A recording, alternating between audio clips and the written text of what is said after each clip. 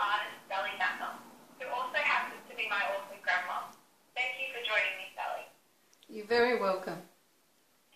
To start off with, there are many different types of art: visual art, performing art, and musical art. What is your favourite type of art to create and why? Well, I appreciate all of the three art forms that you've mentioned, but my favourite art to create is the visual arts, and I guess that's probably the reason why is because I can't do any of the others.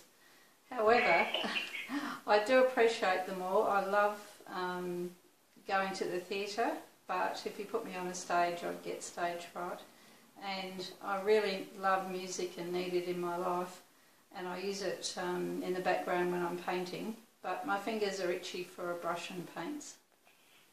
Do you prefer to stick to one type of art or branch out and explore others? Why? Well, within the visual arts, I prefer to do two-dimensional art rather than three-dimensional art like sculpture, and that's pretty much because I can think better two-dimensionally than three-dimensionally. It's quite an art form to do something three-dimensionally, and in the two-dimensional art forms of painting and printmaking and so forth, I tend to use oil painting, watercolours and acrylic paints. I have done printmaking and mixed media and collage, but I like the visual arts and the two-dimensional art form because it's fun. I like to challenge myself with fresh ideas and explore different things, even though that can be a challenge and difficult. That's what makes it exciting for me. At what age did you first express an interest in art? Well, I always loved drawing as a child, and I can remember spending many hours on the illustration component of a school project and staying up way past my bedtime, something I was really absorbed in. And as children we were encouraged to make cards, like birthday cards, which I still do today, but I guess I made a more committed interest in art when I finished school and went to art school. Growing up, how involved was art in your life? I was surrounded by a type of art when I grew up because my father was an industrial designer, and he did technical drawings and renderings, and when he freelanced he did those from home or from his studio, so I had quite ready access to seeing that, so that was really inspiring. And as a teenager living at home, Mum and Dad were very interested in going to galleries, like commercial galleries, which I would go with them on a weekend. So that's how I became involved in art as growing up.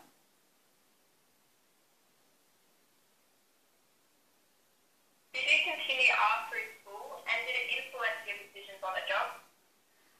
Yes, I did continue art through school. I continued it right through high school, and it was my favourite subject. I love doing art. It wasn't as challenging as secondary school art is nowadays, or as interesting, but I went on then to go to art school, and because I knew and loved art, it did influence the job that I got. I ended up working as a graphic artist, and then as a secondary school art teacher, and then as the education officer at the Hamilton Art Gallery. Have you ever exhibited any of your work? And if you have, when did you and who did you do it with?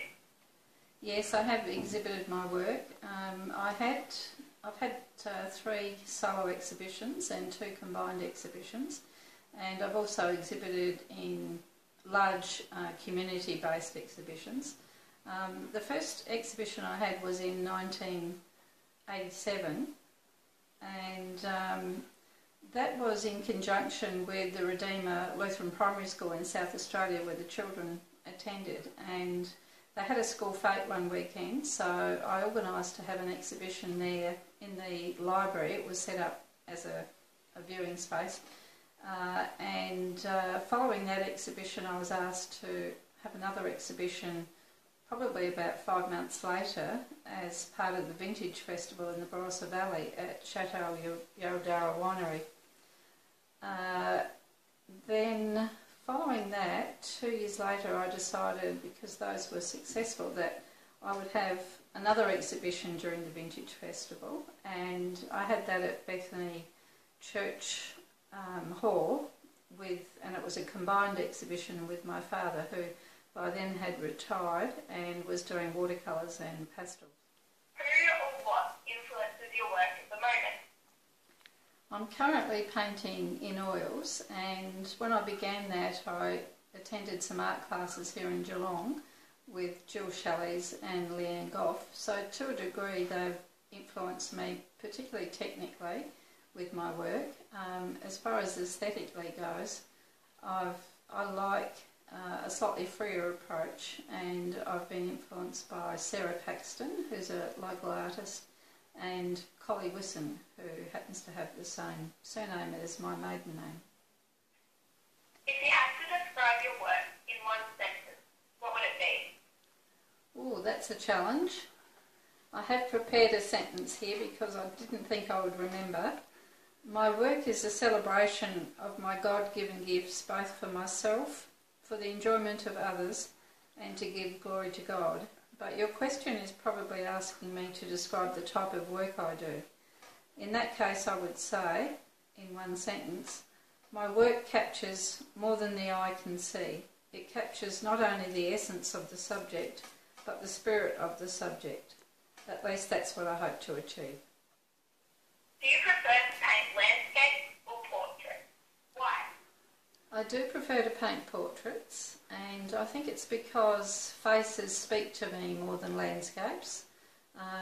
The faces seem to me tell a story, they have character, there's something about the spirit of the person which is what I would like to capture.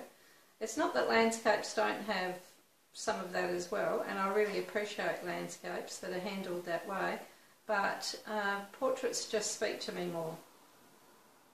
And finally, what is a favourite technique that you've picked up throughout your years as an artist? I think a favourite technique is what they call scumbling, and it's a dry brush technique that you use to build up layers, one layer over the top of the previous layer, so you can still see some of the previous layer through it. It's used most effectively, or easiest, I guess, in acrylic painting because that dries faster. So I think I feel very at home with that technique. Thanks so much, Grandma or Sally, for helping me conduct this interview. It's been a real honour. Oh, thanks, Ishi or Imani. It's been my pleasure, and it's helped me think about my art and aspects of it in more detail. Thanks, and all the best for the project. Thanks.